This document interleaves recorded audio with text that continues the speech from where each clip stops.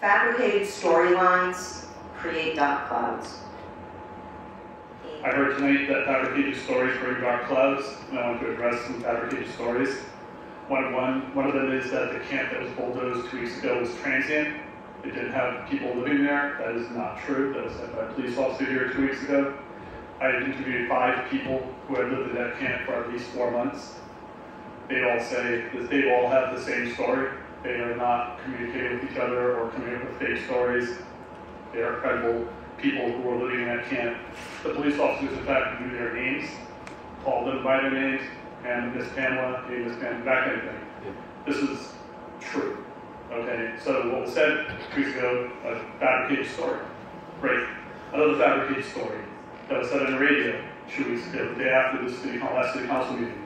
Advocates are keeping people homeless for the money, said by the mayor on the NRI. This is also obviously not true. If you have any kind of idea of how these things work, you can say, oh, you can come up with all sorts of conspiracy theories about that. But the truth is, advocates are working to help homeless people, to end homelessness. So we want to talk about fabricated stories bringing dark clouds. There's another phrase that I really like as a journalist, which is, democracy dies in darkness. And I think that's why I talk tonight. I don't usually speak at public meetings, but I felt it was important to say what I said tonight. So I thank you for your time. Thank you. Thank you.